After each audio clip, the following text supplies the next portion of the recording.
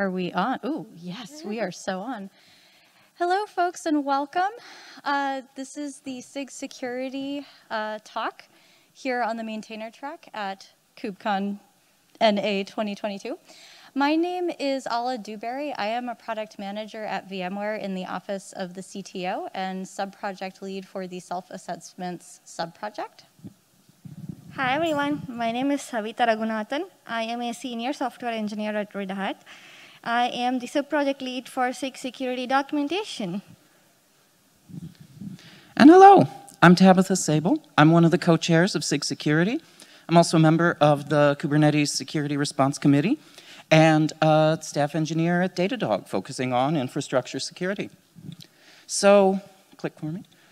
So yeah, thank you so much for coming to hear a little bit about SIG Security. I'm super happy to share it.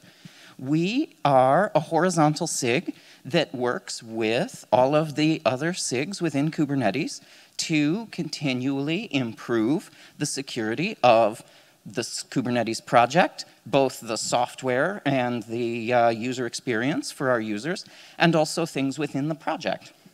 So the way that we do this is really specific. We focus on building community, we focus on building relationships within Kubernetes and with folks out in the rest of the world, because Kubernetes is a large and complex project, but even in something simpler, security is not the sort of topic that one person or one entity or one authority can assure for a project, for an organization, for anything. And so, since any contributor can potentially make the security of the project better or worse, we are focused on ensuring that everyone has the possibility to come together, learn, share what they know, and together improve the security of the project. So we do this by making documentation, process, and feature improvements within Kubernetes. So that means that sometimes some KEPs appear in a related SIG, and they say to themselves, this has security implications. Let's also go and talk with the SIG security folks about it. Sometimes SIG security folks, I don't know, wake up or get out of the shower or, you know, whatever sort of thing gives you ideas. Sometimes SIG security folks say, I wonder about, and then when that happens, we discuss it. Everybody brings their thoughts, their experience, and sometimes those things go out to other SIGs, and we say, SIG Security has been thinking about this. We wonder what you think about it. Is this something that you'd like to work on together? And then that happens, and then we see KEPs, we see improvements. And it's all based on talking to each other, sharing our learnings, and using consent with each other. So we also provide some security-related services within Kubernetes. We'll hear a little bit more about that when we get to the tooling subproject. And we also serve as the public forum for the Security Response Committee. Security Response Committee meetings are private due to the nature of the work, but as the SRC, it's our job to help and support Kubernetes. And that means that we need to be able to talk about some of our decision-making processes and things like that in a public forum, and SIG Security provides that as well. So that's what we are, and that's how we do. So we will move on to Savitha to hear about Doc's subproject. Thank you, Tabby. So Kubernetes website is awesome, right? We all have used it, and we still use it. Kudos to the SIG documentation folks. I know I see some of the faces here, and all the contributors who have contributed to make it awesome. What do we do here? So we want to just enhance the documentation by creating a security awareness, and we do that by adding tutorials, security tutorials, and then like more security-related examples, and keeping the things up to date, right? We don't want to have an outdated example. Then you just copy-paste it into a cluster, and then there you go. You just created a nightmare for yourself on some other day, not on the same day. So that is the major goal of this project.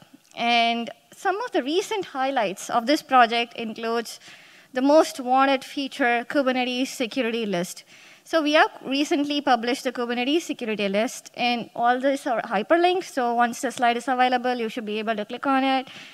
We recently published it. It's focused on focused for the admins, and we are hoping to administrators, and we are hoping to expand it to the application developers and whatnot. And the next one is that API risk, API server bypass risk post by Rory.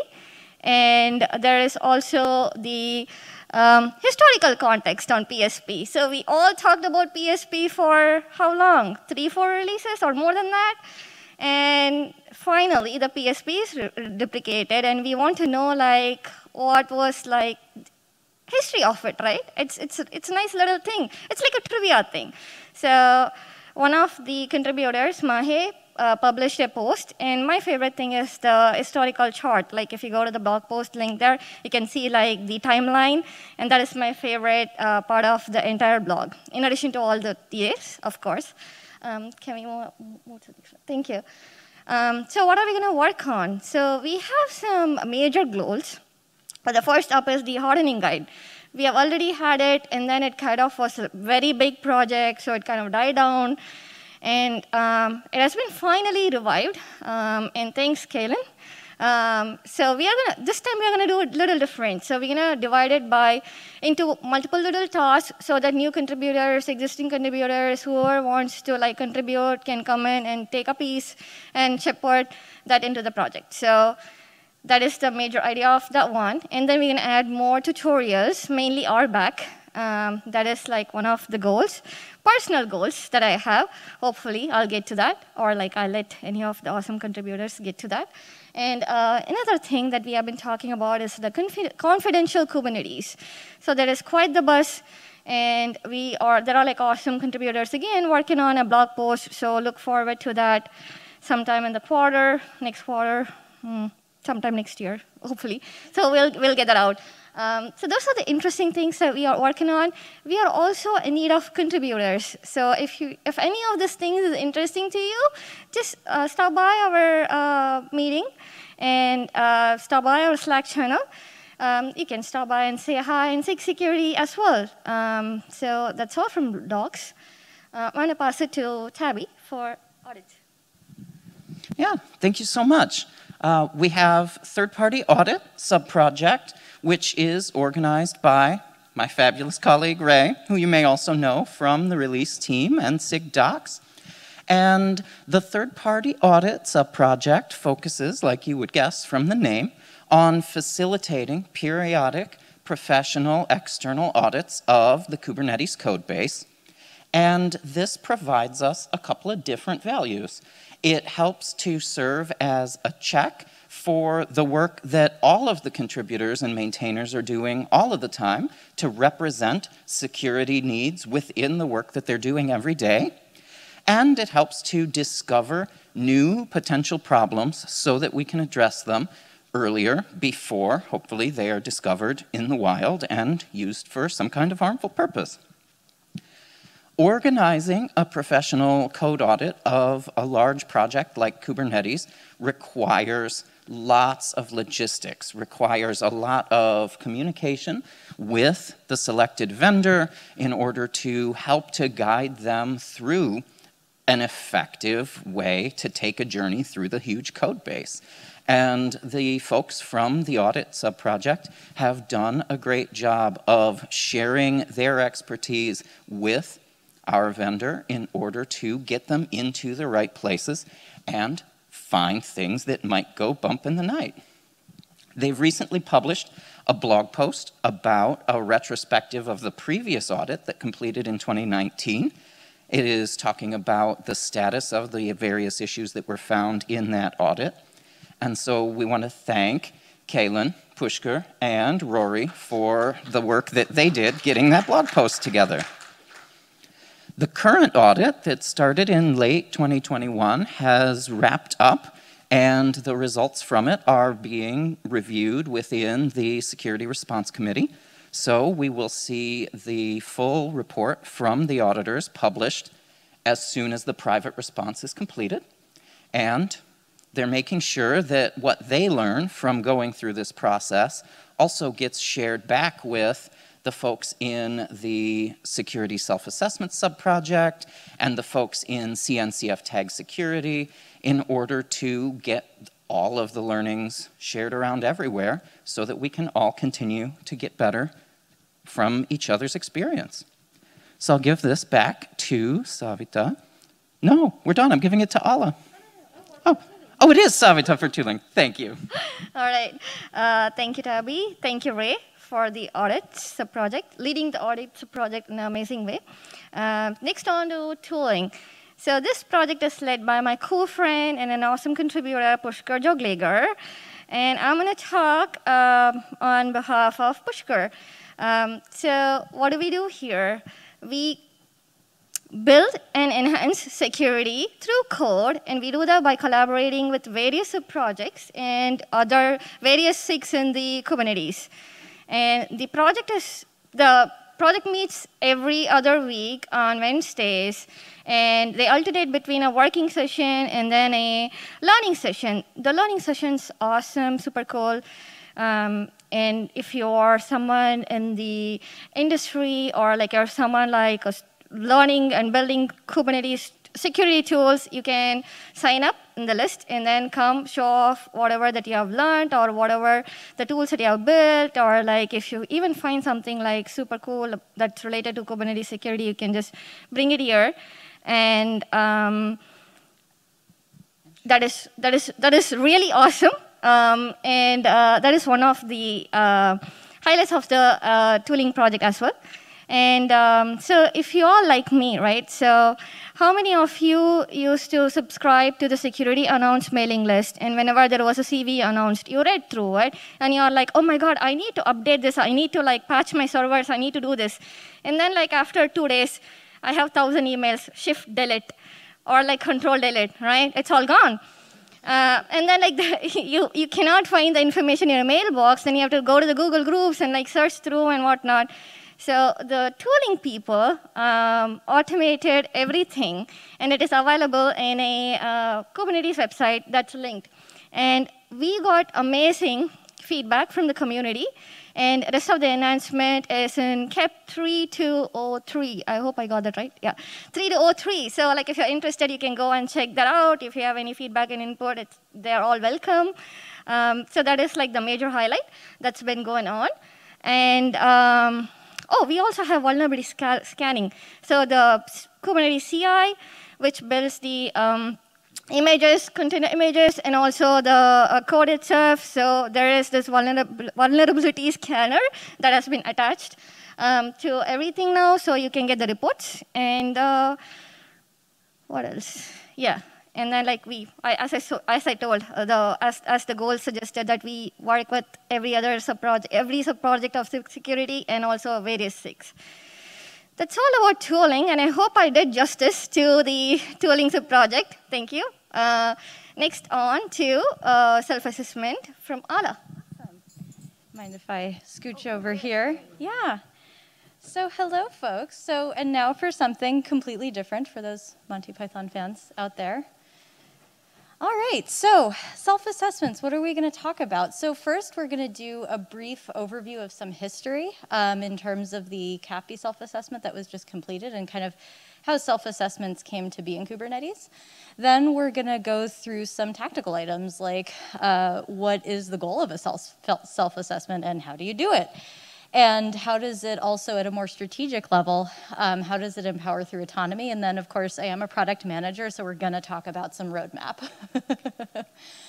All right, so a little bit of history here. So in SIG Security, we are big on the values of learning and consent, and that's definitely how this subproject got started. So.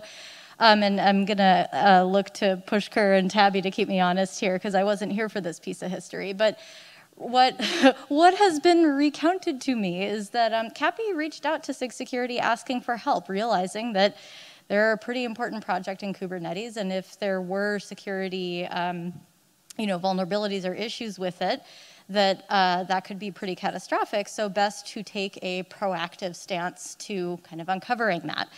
So of course, Pushkar jumped in with his experience from working in the CNCF TAG security self-assessments group and said, hey, I'm going to go ahead and rally the troops here to do a self-assessment in Kubernetes for CAPI, and we're going to see how that works.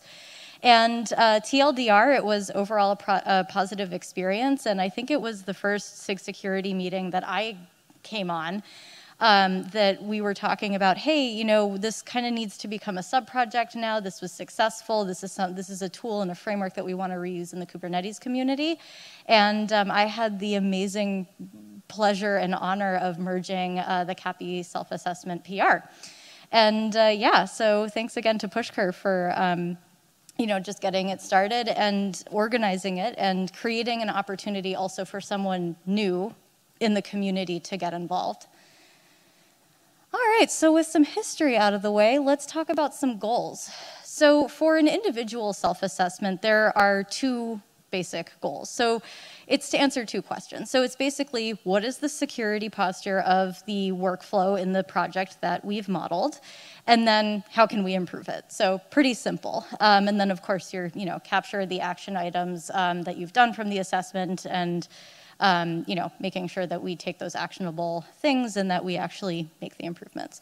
Now for the sub-project as a whole, my thinking in terms of a really good North Star, and totally welcome for feedback on this from the community, would be to fill our repo with self-assessments for all the projects and sub-projects in Kubernetes. I think that would be so, so cool.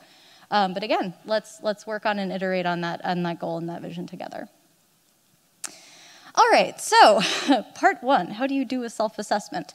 So just at a high level, a self-assessment is the process of just mapping out a targeted workflow in use by the community. That's step one. Then building a threat model for that workflow, sort of like given the scenarios, what could go wrong, what are the attack vectors that could be exploited. And then, of course, evaluating the security posture of the workflow based on that threat model of the current day. So it's like, what are the security controls that we have in place today, and would they be effective against the scenarios that we have decided to model out? So that's really at a high level. But let's go a step deeper in terms of what this is here. So the first sort of event that happens that tells us, hey, we need to do a self-assessment, is that we receive a request. So we do have an intake system in GitHub set up so that you can go ahead and request SIG Security to do a self-assessment. So that's the first thing. The next step is to find your people. So given the project or sub-project that wants and has requested a self-assessment, the exercise becomes, all right, we need folks who are experts in the, or who have deep knowledge of the project or sub-project itself, how it's architected, and then we need folks who have skills along the lines of being able to build threat models for stuff. So currently, right now, the next self-assessment in the queue is for the vSphere CSI driver, and I need to find Xing at some point to start coordinating that process. But it's really building your team. Sort of what are the skill sets that you need to make this a successful use of everyone's time. So once you've got your people in place, the next step is to just map out the architecture of whatever it is you're building. So a lot of projects have this already mapped out, so this is usually a fairly easy step, but it's also a good exercise that, maybe if it's a little weak in some areas, let's go ahead and tackle this.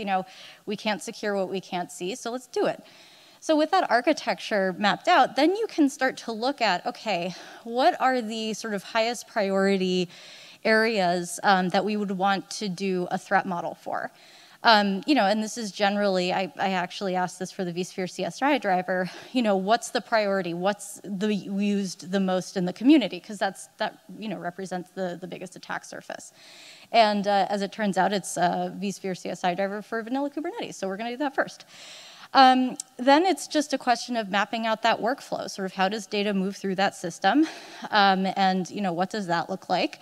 Then, based on that, building out your threat model, sort of how could someone who's a bit naughty exploit this and potentially make someone's day not awesome. And then to just evaluate the weaknesses based on sort of the worst things that you can think of that could happen. And then, of course, to capture and prioritize those action items. All right, so next question. How does this empower through autonomy? So the high-level answers here are to make security things that are accessible and repeatable, and by virtue of doing that, to federate knowledge. I think that, at least for me, when I got started in security at Veracode a few years back, there really is a lot to learn. And while we need expertise, and we need really deep and rich skill sets in security, I think that it's also really important to make sure that we take beginners along for the ride. And we help people understand what the small and incremental things that we can do to be more secure and to make doing the secure thing, relatively speaking, the easy thing. So, the framework and the process that I've mapped out are not inherently rocket science. It's really about getting the right people and the right skills together and then sharing knowledge with each other. I'm not a developer, but I'm super excited to work with people who hack on the vSphere CSI driver and to understand more about what that project does and how it does it, and to enrich my learning by virtue of that. So it's really about just taking every opportunity that we can to federate security knowledge, which is done by doing things like socializing this framework and socializing sort of the more human concepts of building your team, getting the right skill sets together for success. All right, so how are we going to keep empowering through autonomy? So by virtue of arming the community with a simple set of tools to, raise the tide, so to speak, in terms of our security posture, it's really a question of socializing this tool. Who would like a self-assessment? Who wants to learn about how to do one? Do you want to participate in one, even if it's not your sub-project? It's about inviting people in for the journey. Of course, when you socialize things and you ask for feedback, you get feedback, which means that you can improve it and refine it. What a concept. And then, of course, in a more tactical sense, like I've been saying, the vSphere CSI driver self-assessment is next. And my open invitation to everyone is to come join us. Actually, Savitha introduced me to someone who is in this audience right now who's interested in getting started, and we're going to go on this learning journey together. And it's going to be great, so I'm really excited. And also, actually, this is, I should almost cross this one off, complete the retro for the CAPI self-assessment. We actually, some of us got together in the speaker lounge, and we chatted, we shared a bunch of things. I made a little stickies.io whiteboard and captured a bunch of stuff, so I'll be putting that in the CAPI self-assessment Slack channel, and I'll probably also put that in this, the SIG Security channel too, just to share. Retroing is important. And then, of course, what could be more important than trading learnings with our with other fellow different peers, of course. So, of course, working with Pushkar and Robert Ficaglia and others in the CNCF tag security to, just make sure that we're keeping an open door in terms of sharing learnings as we both do things on the Kubernetes level and at the CNCF level.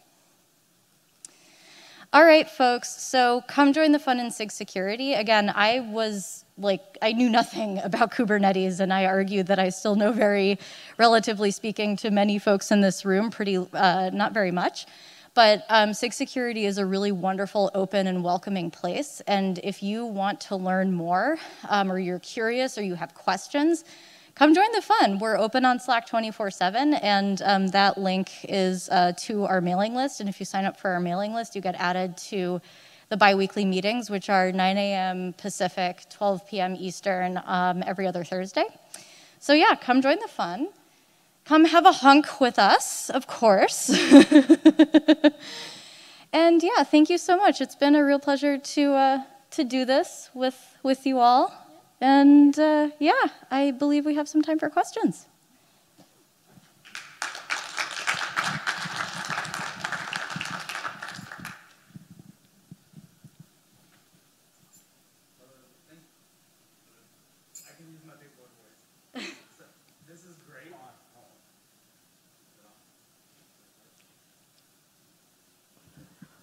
This is awesome. So thank you very much for this. Where do I sign up? But add Ingress Nginx to the list, because we need this.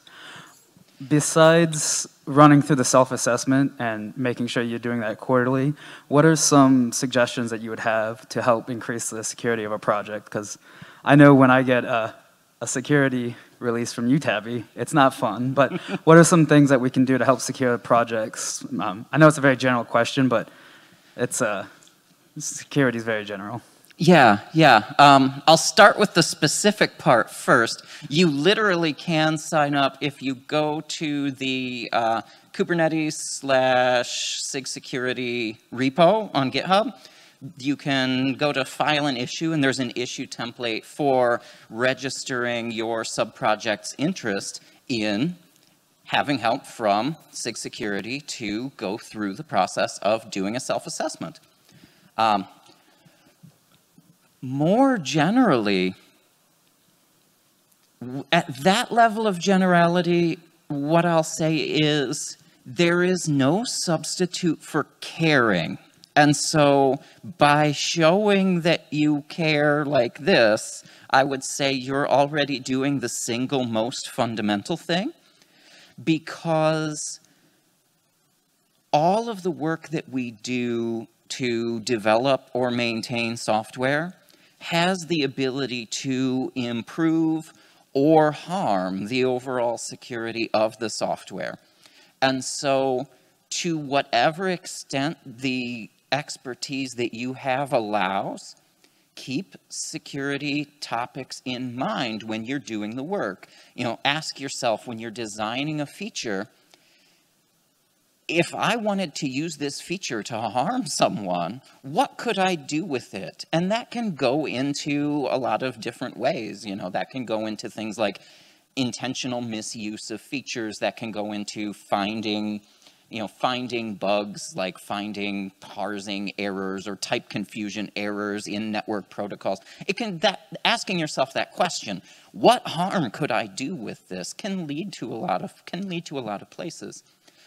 And the other thing that I would say is to continue to stay curious. So that means asking folks that you know have more knowledge or experience than you, asking them for help when you can, reading about the topics that are either relevant to your imagination or relevant to the work that you're doing. I really see the role of a security professional as a helper role. Like, I am able to spend all of my professional time learning cool, terrible things that you can do with software.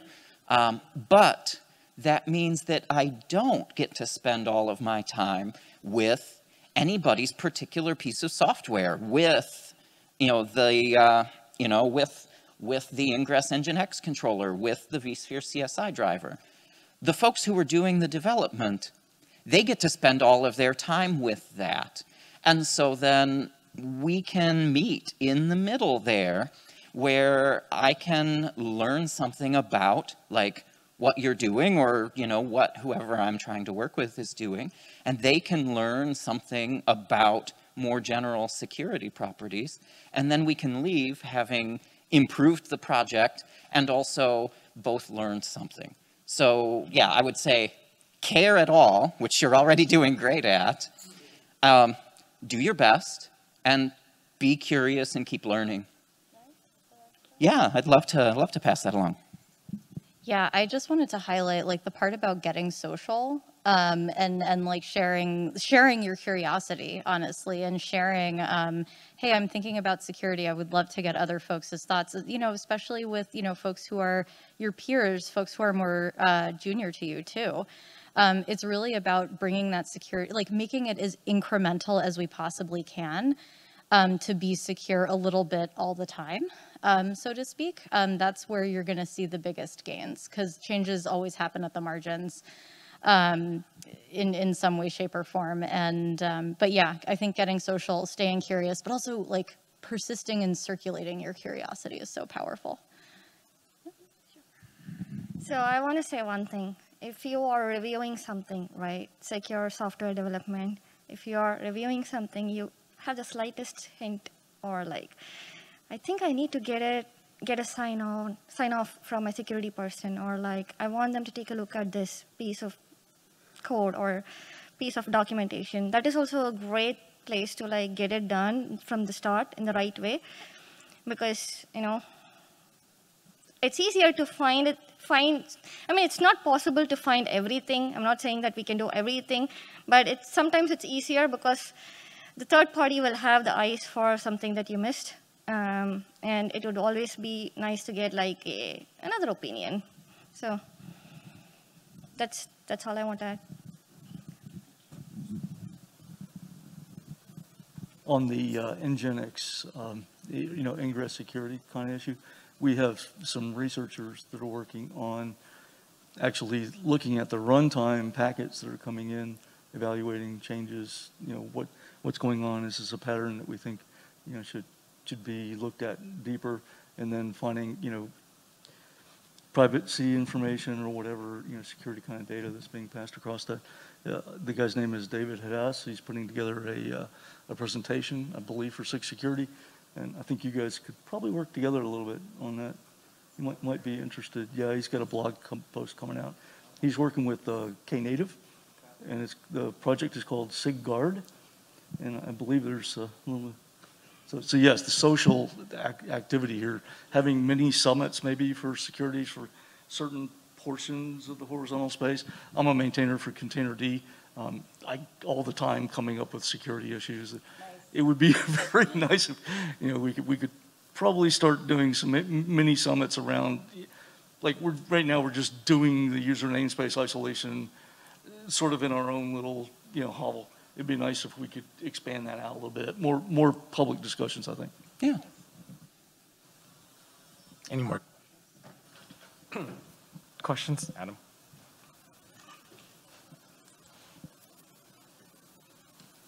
So I have a question about the self-assessment process in general.